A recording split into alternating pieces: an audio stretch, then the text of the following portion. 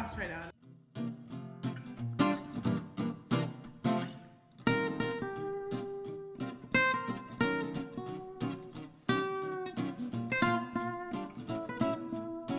What was it like growing up as twins? It's gonna sound kind of cheesy, but I feel like, especially with strangers, we're always like compared to each other.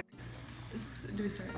So when we were little, we were always dressed in the same outfits, just different colors because... I was always in pink and she was always in like blue or something. No, you were always in purple and I was always in like yellow or pink.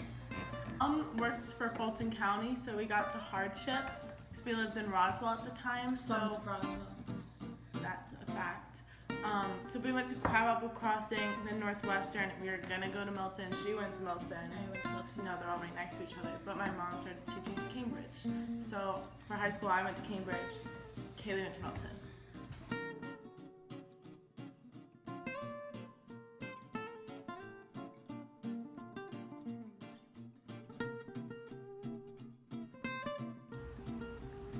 Growing up, we always took like the same classes and had the same friends, and I was always working real hard and studying my butt off, and it seemed like Jenna always just kind of would wing it and get the grades, and I'm always working my butt off. It just comes more naturally to her, I guess. Jenna's always just been naturally smarter, and I've always had to deal with the criticism from my parents about grades. I don't really know how to like lightly say it, but I feel like I've been more of the brains in the family. I feel like things are easier for me than they are for Kaylee. Like I can grasp new information better than she can. What was it like growing up with twin sisters? Horrible and good at the same time. Overprotective, but protective when they need to be. How do you think Kaylee and Jenna are different? Oh, Jenna's a bit smarter than Kaylee, but Kaylee's a bit more athletic.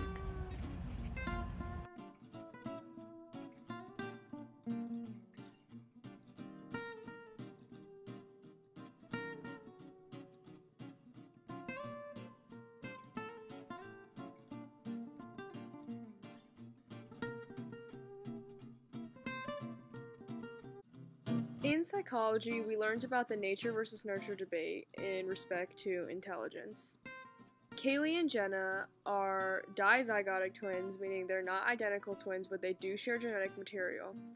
And they've had a very constant environment in both of their lives. Growing up, they had same parents, same schooling, same education, same friends.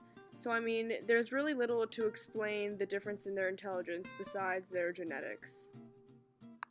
In a paper recently published in the Proceedings of the National Academy of Sciences, researchers made a controversial assertion that our performance on standard assessment tests is determined by our DNA.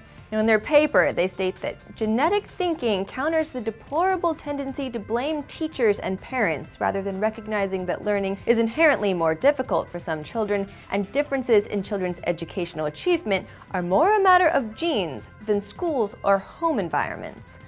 Well, they came to this conclusion by examining the performance of 6,653 pairs of twins on a nationwide examination of academic achievement, which is administered in the UK at age 16. That's the GCSE for you Brits out there, and if you live in the US, just think SAT.